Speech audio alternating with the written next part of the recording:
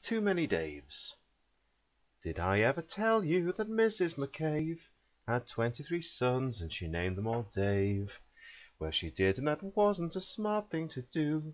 You see, when she wants one, she calls out, "You-hoo! Come into the house, Dave." She doesn't get one. All 23 days of us come on the run. This makes things quite difficult at the McCaves, as you can imagine, with so many Daves.